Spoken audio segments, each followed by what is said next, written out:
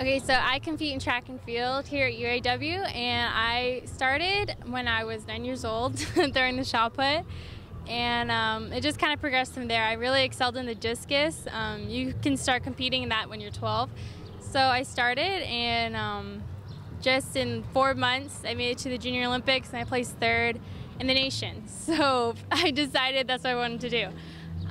So I just got involved. I'm from a big family, track.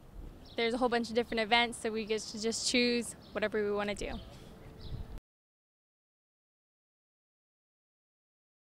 Yes, I do have a social media account. I have Facebook and Instagram, but I mainly use Instagram. So I follow Sandra Perkovich, so she's like the gold medalist in discus, which is my main event. And I also follow a whole bunch of Spurs players because I like the Spurs. So yeah, I follow them. I keep up with them a lot. So for the Spurs, I feel like they're like more like lighthearted, like they're funny. Like some of the players, like not that they bash each other, but they'll like tease each other on social media, which I think is very entertaining. And then for Sandra Perkovich, she is very like, I don't know, just like the kind of pictures she posts, you can tell she's like an elite athlete, and she's very like, all her posts are very kind of serious. She's from Croatia, so I don't know if that's just kind of how it is over there. But you can tell she really thinks highly of herself, and in a good way as a professional athlete.